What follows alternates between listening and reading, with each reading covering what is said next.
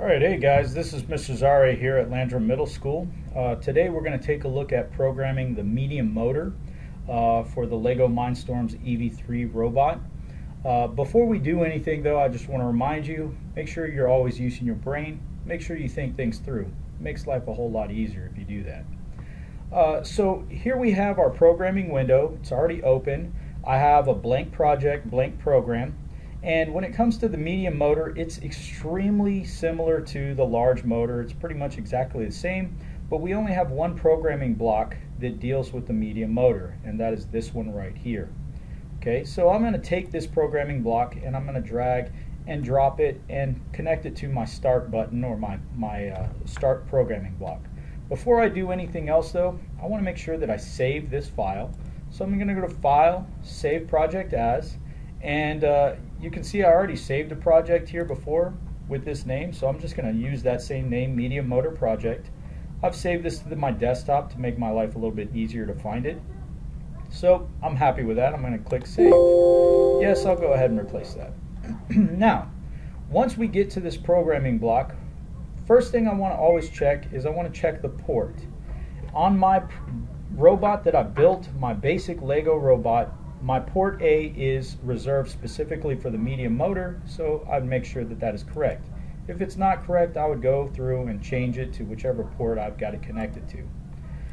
Once I've done that, we can take a look at the different options. I have an option for off, on for seconds, on for degrees, on for rotations. Any of those are going to be helpful to you. It just depends on what you're comfortable with.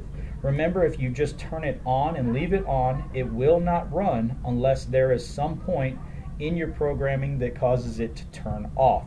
So if you just leave it on forever, you download your program just won't run. Okay? So I'm just going to leave it on for rotations. Okay? And the next thing that we have is speed. And this particular motor is connected to my front kind of forklift claw action type of device.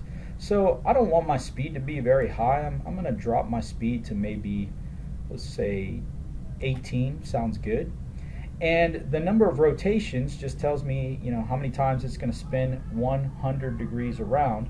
And the way this sets up is one whole rotation will cause my claw to really move a lot. So I'm going to decrease this to like a quarter of a rotation, which would be 0.25. Now, again, I have the same options, brake and coast, so I'm just going to keep that as it is. Now, I'm assuming that a positive speed will make my claw go up. I'm assuming that a positive speed will make my claw go up, so in this program, what I want my claw to do is to go up, and then I'm going to add in a time wait, and then I want it to go back down.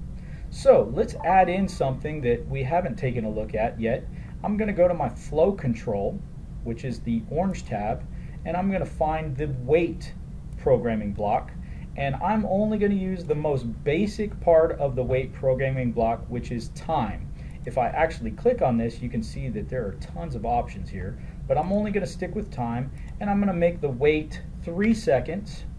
Okay, and after it waits 3 seconds, my claw should go up, wait 3 seconds, and then I want it to do the reverse of that. So I could go back to my action tab and simply drag another one, or I could simply select this one, hit Control, copy, or C, and then hit Control Paste, and I simply drag that over there. So the way that I did that was Control C for copy and Control V for paste. Now, the only difference between the first programming block and the last programming block is that I don't want it to go in a positive direction. I want it to go in a negative direction. So I'm going to drag that and I'm going to drop that to negative 18. Let's just do the complete opposite. Hopefully this works. All right. I'm not 100% sure because I'm not sure exactly the orientation of the motor. Okay. Now, before I go and test this, I want to name this particular program. So I'm going to come up here and I'm going to name this medium motor. Okay, so I think that's an appropriate name for this particular program. So now that I've done that, I'm ready to download this and see what happens. So here we go.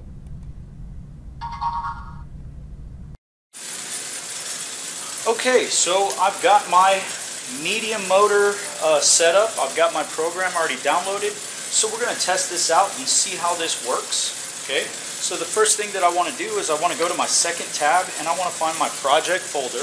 My project folder is medium motor project. I'm going to open that up, and inside is medium motor.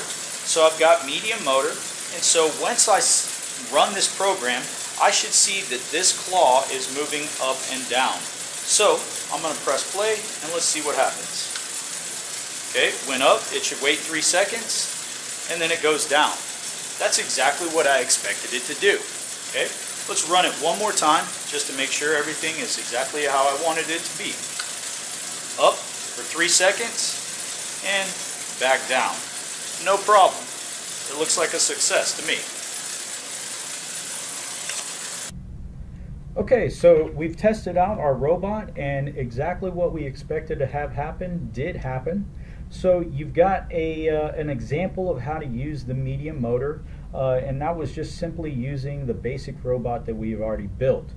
Of course, there are other uses for the medium motor, such as making a claw or possibly driving a conveyor belt, but I do want you to understand that the differences between a medium motor and a large motor is that a large motor is going to have more torque, or it's going to have more rotational force.